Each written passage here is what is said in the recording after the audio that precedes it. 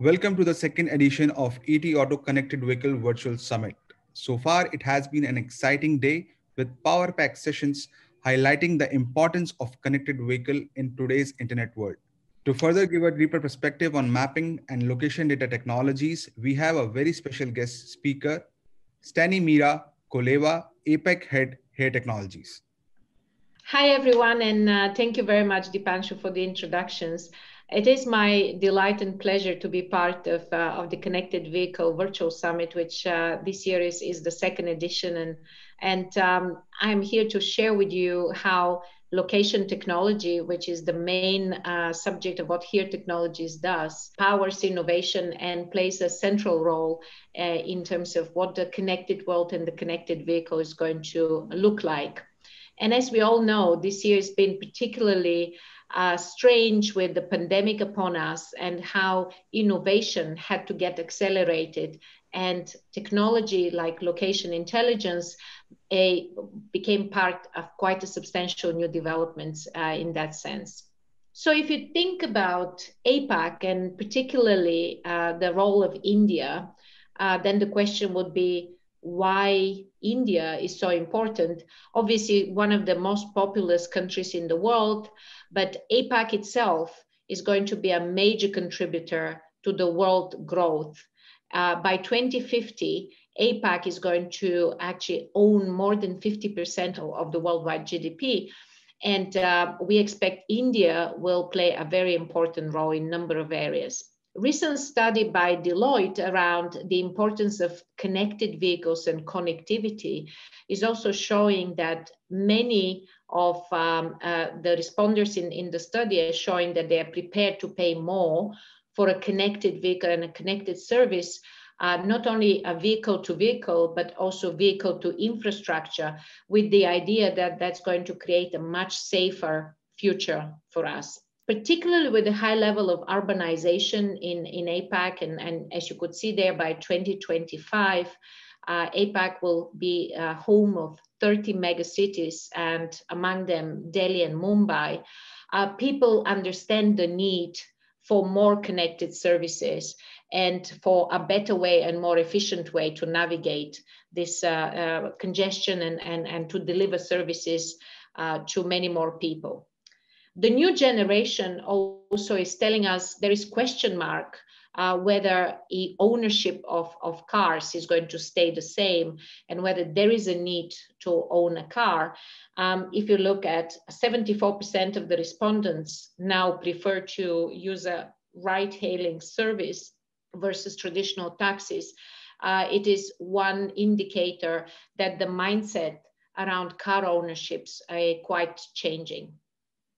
So that kind of changes quite a bit around the mega environment of what the future of mobility and the future of connected services and connected vehicles going to look like.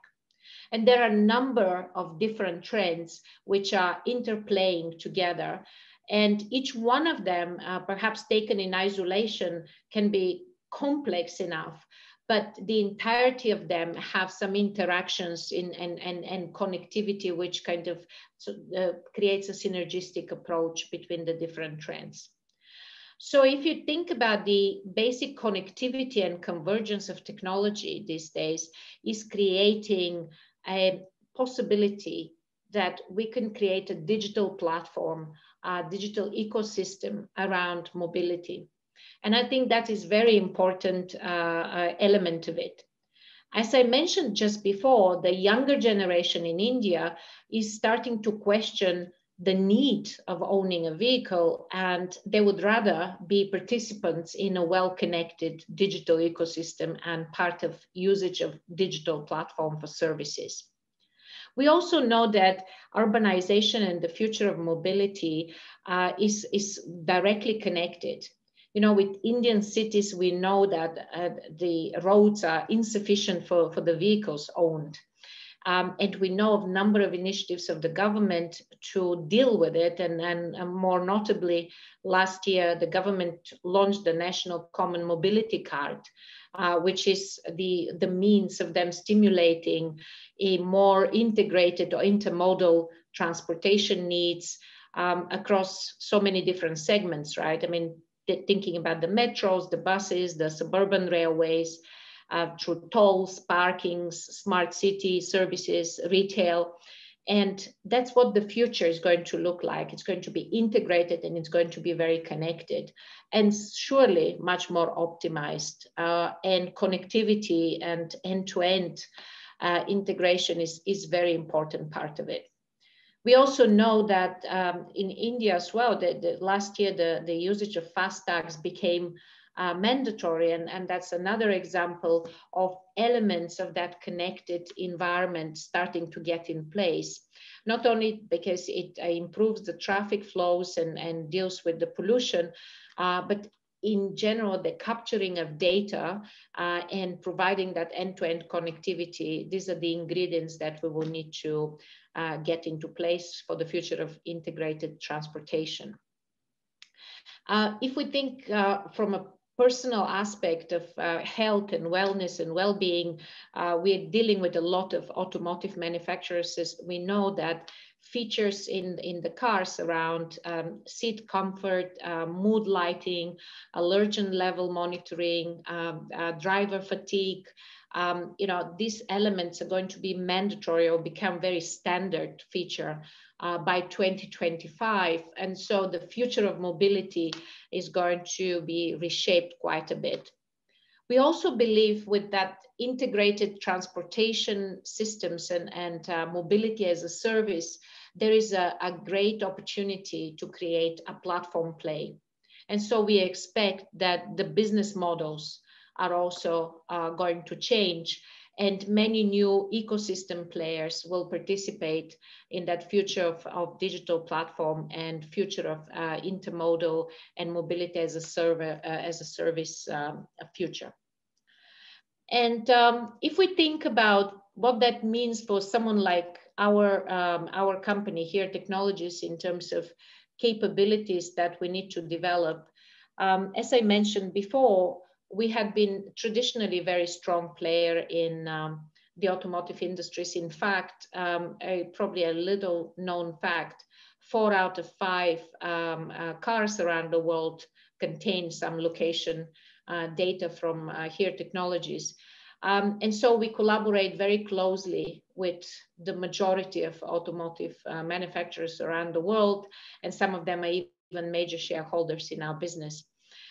So we continue to develop and evolve our capabilities in order to support the future of automotive. And we believe the future of the automotive will have these 4 distinct features, which is connected, automatic, and shared and autonomous.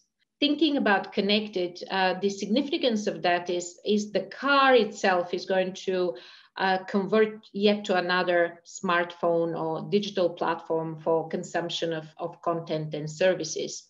And so we are working with our automotive customers to create a very attractive user interfaces and capabilities that make it easier for the passengers and drivers alike to make it the preferred way of delivering services and content. And the competition in that area is hitting a lot. We are also providing capabilities to not only have similar experiences, but also for different brands to differentiate and create their own unique set of offerings in the car. We are also thinking of how to support the transition to electric vehicles and autonomous. Obviously, electric vehicles and automated driving is for sure the future of automotive, and we believe that in that transition, location is going to play a very important role. On one side, a standard definition map content is going to be consumed for the infotainment and general general trip planning. And in the same time, high definition location information is going to be consumed online as the car navigates through on the road and at the moment. So this is a major investment area on our side of the business, but also across all the automotive industries as well. Marketplace itself is going to underpin the notion of the digital ecosystem and the platform play I mentioned earlier, where we will see a lot of different players coming together, connected over this digital marketplace, and being able to monetize their data, but also their services. And we could see potentially payment gateways or different type of data sets being part of these platforms in order to make sure that we deliver on the vision of connected and end-to-end. And we are also thinking how location could become an important element of managing digital IDs of the passengers themselves, and how that's going to enable further connectivity, as well as the best possible customer experience and personalization, if you will, around this digital platform, or this mobility as a service on top of digital platform. And so what that means from what the location needs should be, essentially it's a combination of us investing further in capabilities that deliver high definition positioning, because positioning is obviously becoming a very important part of what the vehicle of the future control system is going to be all about. It is also our ability to collaborate with the auto manufacturers in their evolution towards fully autonomous. We know the next generation, or the first generations of autonomous vehicles, will be fully autonomous on the roads where they will be designated for these roads, for example, on highways. And on any other roads, location will need to enable driver-assisted services, and hand in hand, obviously, over a few generations of automotive products, we will get on that journey. And so I did mention the importance of us having similar formats and similar technology behind the current traditional standard definition mapping and location information, as well as the high definition mapping information, which is going to be central for the autonomous drive in the future. And of course, the most important thing of everything being connected and being online is really access to fresh data, and the freshness of that information is going to be critical as to the online navigation and the control system of the car. And so we are in the middle of creating substantial level of AI and machine learning backed capabilities in order to automate the location intelligence creation, but also the updates and making sure that everything's up to date and precise as well, as we see the importance of what that future holds. And so in that sense, we will need to create data sets that obviously are going to support all these different requirements for the future, but also making sure that we create automation around making sense out of these data sets and keeping them updated and to the highest possible quality. I'm quite proud to say that the 35 years behind our business have created substantial assets around how to collect, process, and publish location information, but now we are taking it to a next level where we would like to be the platform, a location-centric platform that enables multitude of use cases and enables the connectivity of the future, particularly when it comes to connected vehicles and connected services, moving to a mobility as a service. And so we see location becoming probably the common connection, or the underlying framework behind so many different aspects of the mobility ecosystem. And that's going to be across different type of transport modes. I mean, thinking about India, if you think about the public transportation system, which is the backbone of how people get around, and you know, the trains and the buses now accounting for about 95% of the intercity mobility. These need to get increasingly connected and increasingly coordinated, because we are talking about very large numbers. Just if you think about the intercity buses carry about 30 million travelers a day. And all the buses within India, right, pre-COVID, were transporting about 70 million people every day. And add to that, of course, the metro, which operates now in about 10 cities. And we add on the trains, and it becomes, each one of these silos is quite complex on its own. But we do believe that the future, when we start looking at it as interconnected and integrated transportation mode, is going to be a much brighter, better coordinated, with a much higher capacity, better predictability, and better outcomes for cities and citizens. And it's going to deliver a very smart and hopefully sustainable, from an ecological point of view, way of moving and also living. So the future, in that sense, enabled by location, can be a much brighter place. And so we, in terms of key takeaways, there is a lot of work ahead of us in that in building that future. And technology is not the only answer. Of course, it is very important. However, really understanding the interdependencies between the different components and converging the use cases that are relevant to the future of connected transportation is probably a good start for us in terms of creating a common framework, and then deriving the requirements which are towards technology, but also towards the operational part of it and how we are going to deliver. We are also quite determined to be a very important part of what that future of connected, shared electric and automated vehicle holds for all of us and all the ecosystem players in that sense.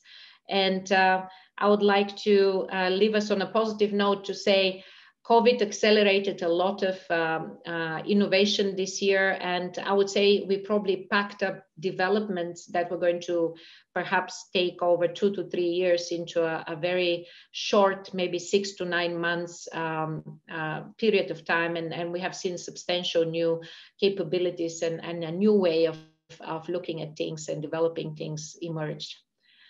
So with that, I'll leave it here.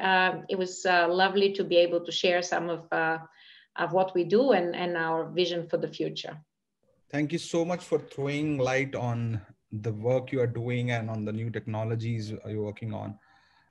I would like to further understand the role of location technology in the fight against the pandemic, and if there are use cases across public sector, governance, supply chain, fleet management, and urban mobility. I would say we were caught by surprise, obviously, by the need to provide resource flexibly and on demand, particularly medical care and equipment, and an ability to navigate masses of people and helping them to get to the closest test center or closest medical facility. So location had been very important, and we've been working on integrating various elements of navigation and even things like outdoor to indoor navigation, et cetera, et cetera. So that's been important in terms of empowering local government and operators to deliver these services. We have implemented a number of solutions where we were able to track real-time medical equipment, and particularly for critical medical equipment. That's been very important. That also helps people because these are also expensive elements of equipment. So it was important to work with providers for that. And that kind of underpins many capabilities around optimization of supply chain and end-to-end visibility.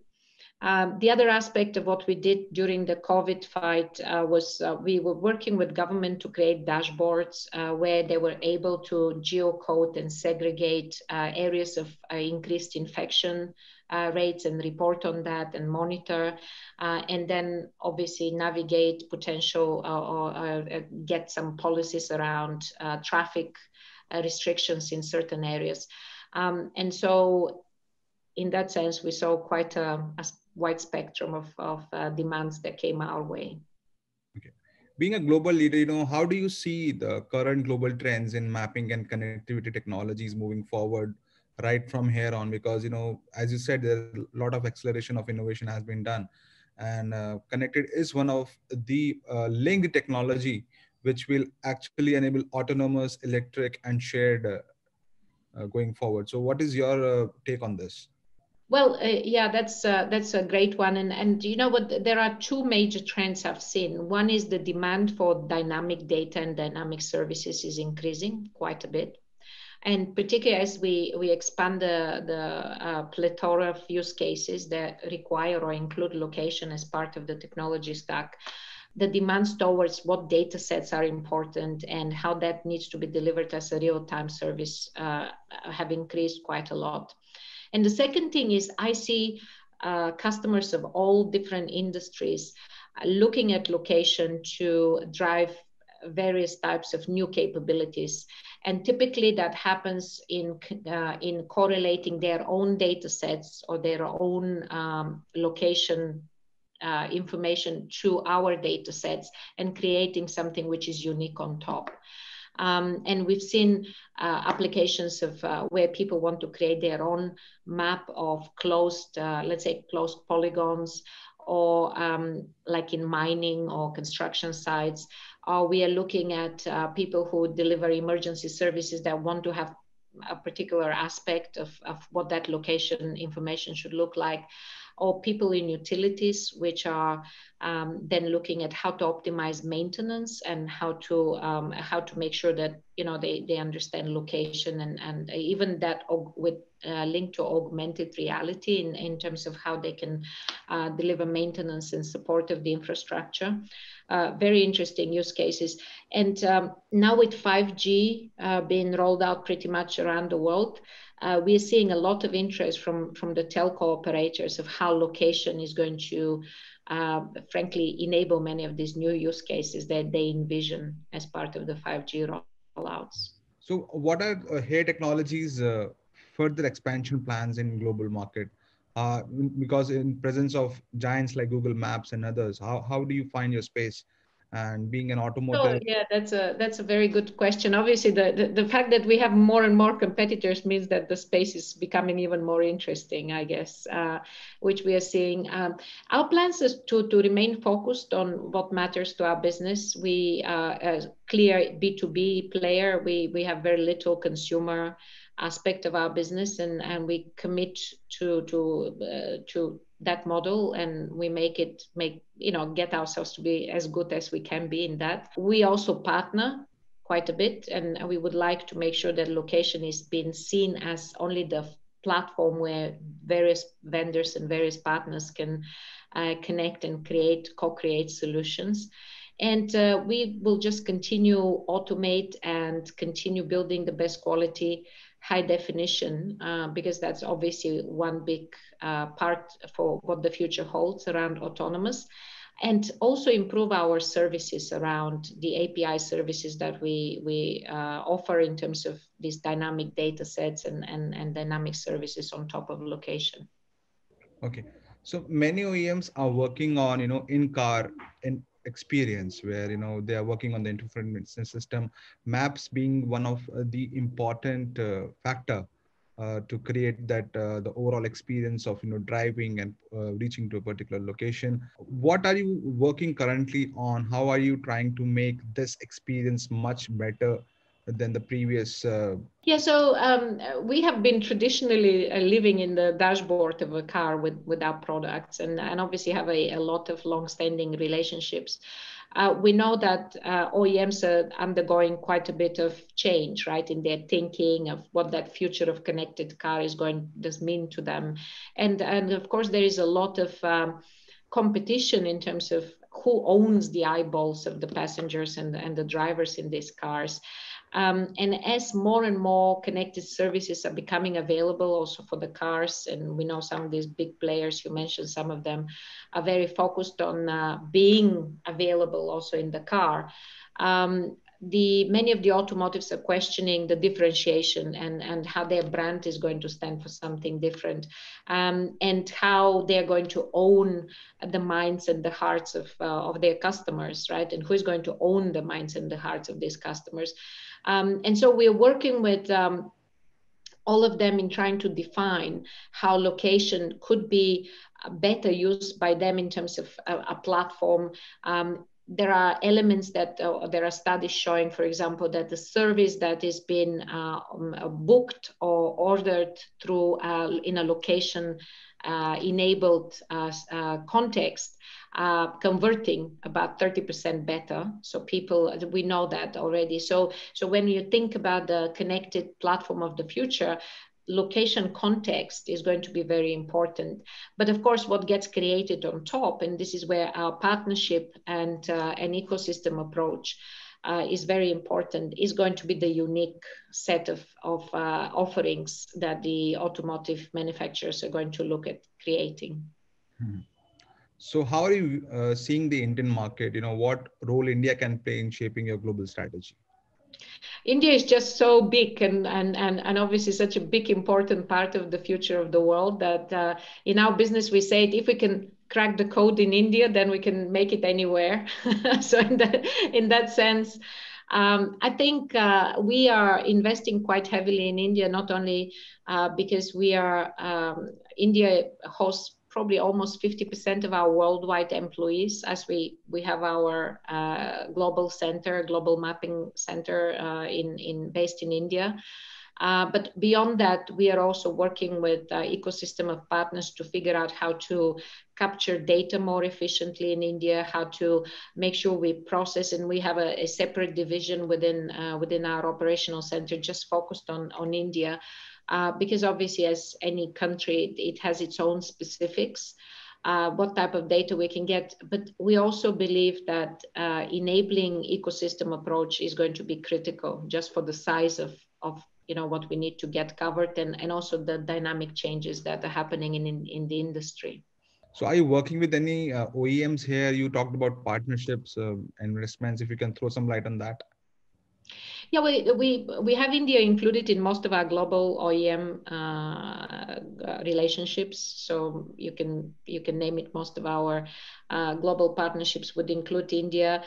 We have recently expanded partnership with Hyundai to include some of the dynamic services around traffic and weather. We are actively working with other Japanese vendors as well for projects in India. And we are also looking at expanding to two-wheeler and three-wheeler manufacturers as well in order to make sure. But I think it's only the beginning. I think the future of that connected driving and connected services is going to be a completely different play, I believe. One last question. You talked about a lot of data, APIs, usage of data, securities. So how do you see the security of data? Because, there are a lot of questions and, doubts around that. Yeah. What is your view on that? How do you protect your data in terms of, nobody gets to take a hang of it? So that's a very important question, and all of us as consumers have our concerns about that. So we have to take extra care and extra investment to make sure that the security and the data is to the highest security and the protection is to the highest standards. We are fully GDPR compliant. Obviously, being also a European vendor, we had to implement many of these measures to the strictest degree very early in the process. And we have also created capabilities called the neutral server, which allows people to monitor and retain the credentials. So we have strong capabilities around anonymization of data, and we are very strict with that. And we adhere to the highest and latest standards around security and personal protection, personal data protection. Thank you so much for joining in today. Pleasure. Thank you very much for having me.